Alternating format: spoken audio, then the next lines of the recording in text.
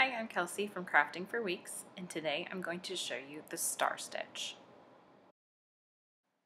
So you're going to begin with a foundation of an odd number of stitches. Here I have a foundation of single crochets. So to begin, I'm going to chain 3, 1, 2, 3. Then in the second loop from my hook, I'm going to insert my hook, pull up a loop. Then in the next stitch, insert, pull up. Then in that first single crochet, insert and pull up a loop. And then again over the next 2 stitches. Now, when I finish this, I should have 6 loops on my hook. I'm going to yarn over and pull through all 6 loops. That makes my first star. Then I'm going to chain 1 to close. That makes the eye of the star stitch.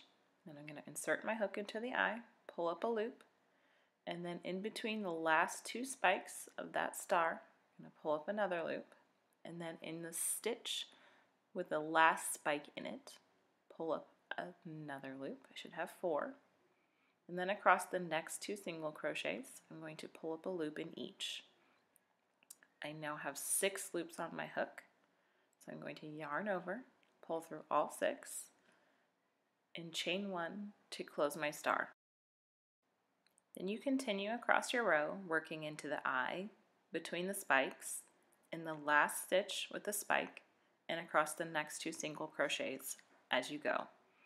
The only star stitch in which you need 3 single crochets is the very first one. Each of the next will use 2 single crochets from your foundation row.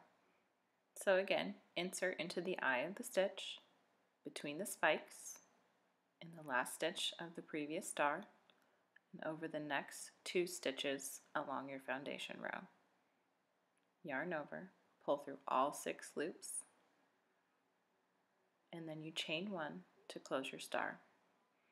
Insert into the eye, between the spikes, in the last stitch of the previous star, and the next 2 single crochets. Yarn over, pull through all 6, and chain 1 to close the star. Now on your very last star stitch, you're going to put a half double crochet in the same stitch as that last spike.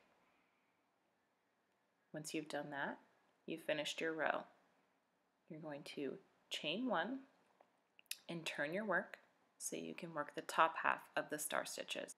So now you're going to be looking for the eye of the star stitch that you created with that chain 1 space in the front. You're going to be working 2 half double crochets in each of those eyes. 1 and 2. Then you're going to be looking for the eye of the next star stitch. You're going to be working 2 half double crochets in each star stitch. Now these half double crochets can be replaced with single crochets. However, I feel that the half double crochet matches the height of the previous row better than a single crochet. Okay, now as you approach the end of your row, you're going to continue working 2 half double crochets in each of the eye of the star stitch.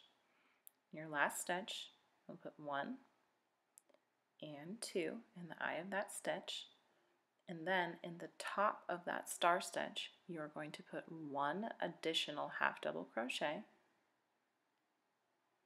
to finish your row. This will give you a nice clean edge on this side. Okay, as you turn your work over, you can see that you have these nice defined stars on the front. And if you were to continue, you would chain 3 and repeat those steps. Now, I hope you've enjoyed this tutorial on the star stitch. Be sure to check out my website at craftingforweeks.com.